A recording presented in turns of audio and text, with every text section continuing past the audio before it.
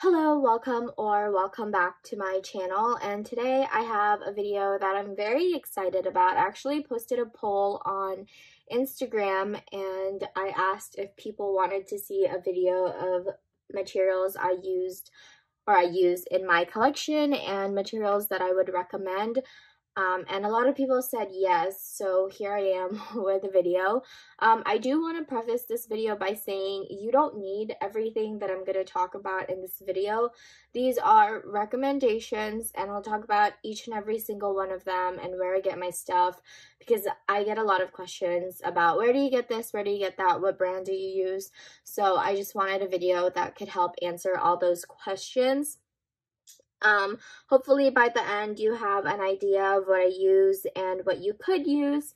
And like I said, with these videos, I'll go through the pros and maybe even the cons of the items and why it's useful and why I think it's necessary, but you may not. So please keep that in mind. So I have three categories. I kind of split it into I have two different types of binders. I have my A5 mini binders, and then I have my like bigger three ring binders, the ones that you can find at like any office stores. So I split it into those materials, and then I also have a couple of sales and trades recommendations. I'm still thinking about whether or not I wanted to keep the sleeves together and talk about them in one separate section, but we'll see how the video goes. And yeah, I hope you enjoy this, and let's get started. Okay, so let's talk about the bigger 3-ring binders first. I get a lot of questions where I get this binder just because people really like how it's built, how it's shaped. I do too. It's a D-ring binder, which means it's not one of those like normal circle rings. I don't know what it's called. It's the normal 3-ring binders. It's a D-ring binder, and then it's the one-touch style, so it's easy to open and close. I like D-ring binders because it's kind of helpful in preventing your binder from damaging your cards, because the circle ones tend to leave an imprint, and I've experienced that firsthand. You can watch my previous videos from when I started collecting. I used to use just the circle ring binders, but obviously if that works for you and your binder is not overflowing like me most of the time, then circle ring binders are okay. This is from the brand Exceed. I believe you can get it from Walmart. That's where I get mine from, but I know Staples and Office Depot has a similar style. I really like the shape of this because it's curved, and overall it's very plain and simple. The decal, I got it, well, I made this decal. I have a decal store if you're interested, but this one, I got this from Etsy when I just started collecting, and I kept it there because I think it's super cute still. But yeah, so let's go ahead and go through this one. So this is my, let me just put this to the side. This is my 3-ring binder for 9-pocket fitting pages. So for the 9-pocket pages, I use the Herka card sleeve pages. It has multiple rings, so it can fit different styles of binders, I think, but it just fits my 3-ring binder. I really like this. It's the same quality, in my opinion, as Ultra Pro, but this one doesn't pick up a lot of dust and fingerprints like Ultra Pro does. I used to use the Ultra Pro Platinum pages, but it got like dusty and dirty, even though I didn't like touch my pages like all over. I recommend this one. It's about the same price and you get the same amount, and it works well and it's accessible, and it's also super cute and simple. I like that it doesn't have Ultra Pro, the holographic thing right here on it, just because it seems plain and simpler.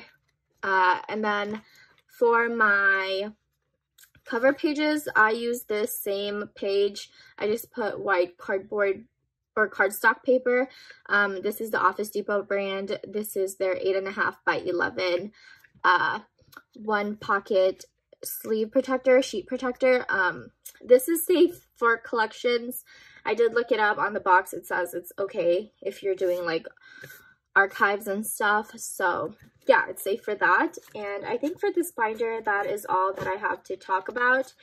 These are what I use. I just use the same sheet protector as a divider. I think it's a lot simpler.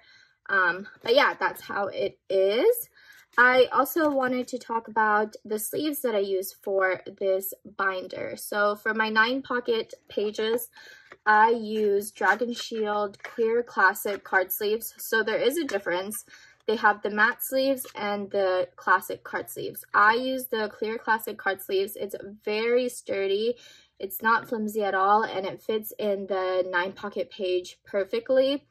It doesn't fit too snug, but also it doesn't fit too loose. Also, sorry about the dog hair. But yeah, that is my #1 recommendation. I used to use just like normal card sleeves for my 9-pocket pages, and though it works, it's just not like it moved around a lot. But with the Dragon Shield card sleeves, it worked out just fine.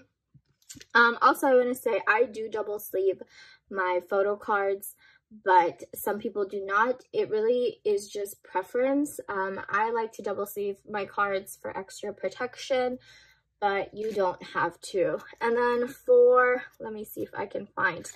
So for filler cards, sometimes I use them to just have like a template already done, or I just use them to fill in any missing spaces. I also use Dragon Shield card sleeves. So these are the Dragon Shield matte white card sleeves.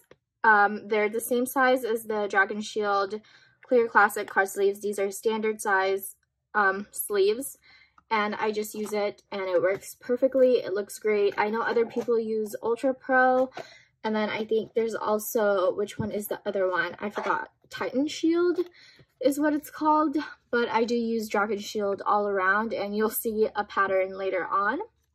But yeah, that is what I have for my 9-pocket pages. Let's go ahead and move on to pages with varying sizes. This is my 17 bigger inclusions binder. So first, let's talk about these giant 2-pocket pages. I got these from the brand Guardhouse Shield. You can get them on eBay or Amazon. I'll try to find an open listing that is still in stock and link it down below. By the way, I'm gonna go ahead and link everything down below. But yeah, so this is the brand Guardhouse Shield. It's made for bigger inclusions. If you're a carrot and you know the struggle of just finding a binder page that will fit the 17 carat postcards, this is the one that I would recommend. I really like this one. It's also safe for collections or archives, so you can go ahead and freely use this one without having to damage your cards. I don't double sleeve any of my bigger inclusions, but I know some people prefer to do that as well. And another style of 2-pocket pages, these are the BCW 2-pocket pages. I think they fit a little over 5x7 photo or postcards. So here are Boyce postcards for reference. I like these, but the only complaint that I have is it cuts off at such a weird spot in comparison to all my other binder pages. And then another 2-pocket page that I would recommend are these. I got this from Staples. These are just 4x6 pocket pages. They're made for photos, so they're safe for collections. I use this for 4x6 postcards, and it works well. I know Ultra Pro, BCW, all of those like collection brands also sell something like this, something similar, but this is a cheaper alternative, obviously, and it works well. So I like that.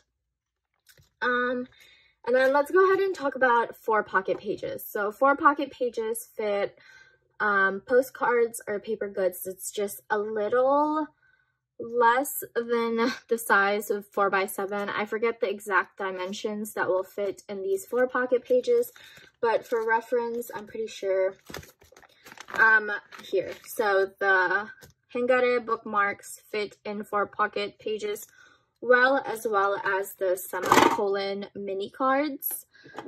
So I think 4-pocket pages are great to have in your collection if you collect anything other than the little tiny photo cards. But yes, so we have that. And another example for the Guardhouse Shield, it fits the semicolon folded posters or whatever this is well.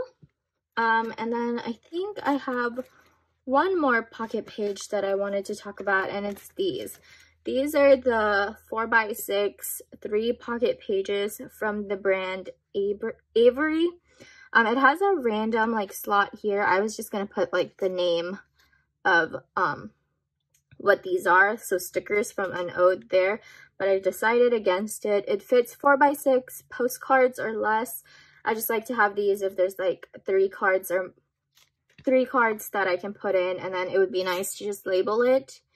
But yes, so that is what I have for bigger paper goods. And then for just stuff that are a bit big, I just use the Office Depot ones, and then I put white cardstock paper behind it so it doesn't seep through or see through to the next page.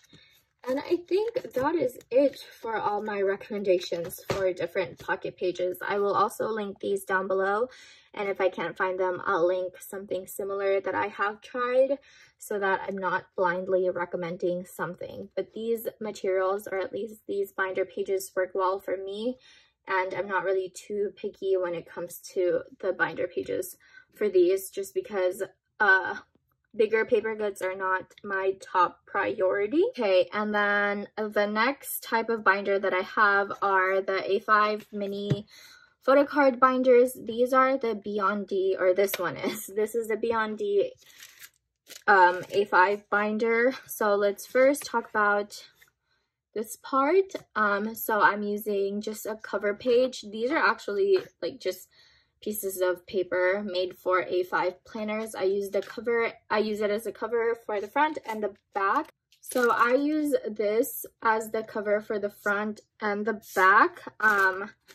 And yeah, it's really bad right now, but this is from the brand Artium series, and I got mine from Mochi Things. It was about like $4 before shipping, and it would come with, I think, 32 or 16 pages. I don't recall, but I just put them together. So I have a blue one and a cool pink color, but I prefer the blue one. And then when you open it, I have the 4 pocket pages only. So for these, the pages are very thin. It wouldn't fit your standard size Dragon Shield card sleeves. So what I do use are Dragon Shield card sleeves that are Japanese sized. So I use the Clear Classic, the Classic White as filler cards for missing album PCs, and then I use Japanese size card sleeves, the matte clear ones as well. And then for just aesthetic purposes, I plan to change the color of these.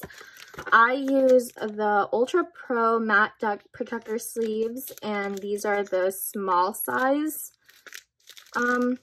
card sleeves, and this one is the lilac color. So yeah, or matte pink, I guess, not lilac, but it fits perfectly. It's around the same size as the Dragon Shield Japanese card sleeves, so this is what they look like.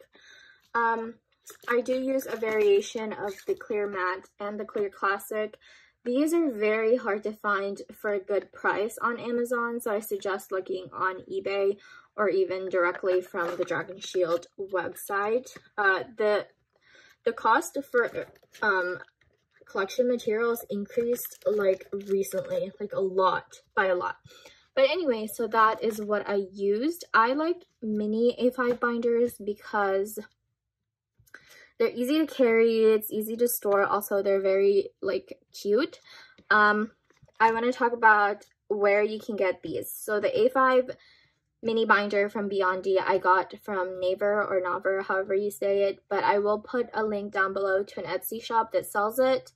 And a lot of people like that Etsy shop and it works for them, so I recommend that shop as well. I did buy some pocket pages from them, so I know that their shop is legit and for realsies. But if you would like pocket pages that will fit Dragon Shield card sleeves, I recommend Amifa pocket pages.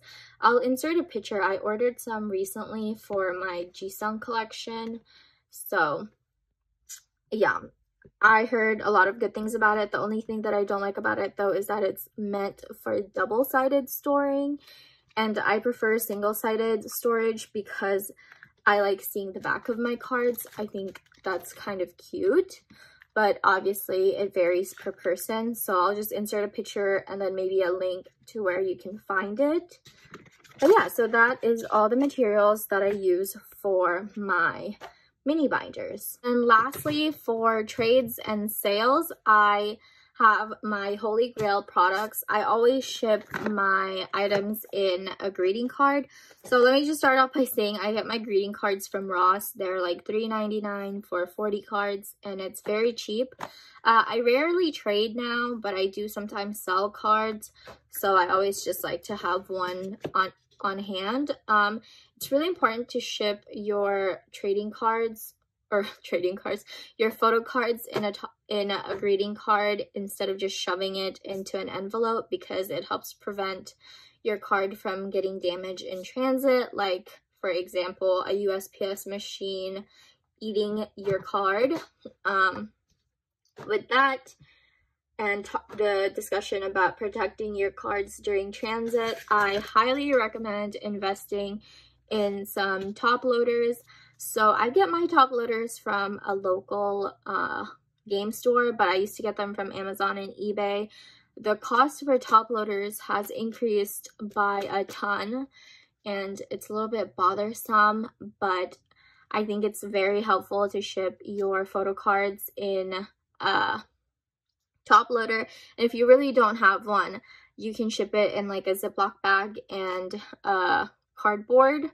I think a cardboard box. You can cut one out and then you can just put your card there, but make sure you still sleeve it. So this is preference, but I would really like it if my cards were sent sleeved and then put in a top loader or on top of cardboard, just because it helps prevent it from getting scratched.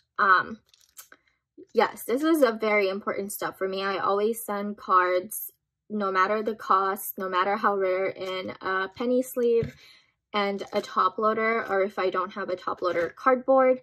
I think this is the norm for a lot of traders and sellers on Instagram and Twitter.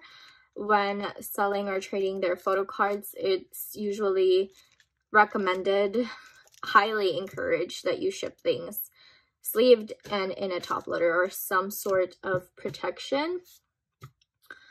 This is just a fun fact. I like to use cute washi tape to tape it down the greeting card, but this is not necessary. I know a lot of people who use just regular tape and it works out just fine for them. And then lastly, stamps. Stamps are an essential to even sending out your photo cards.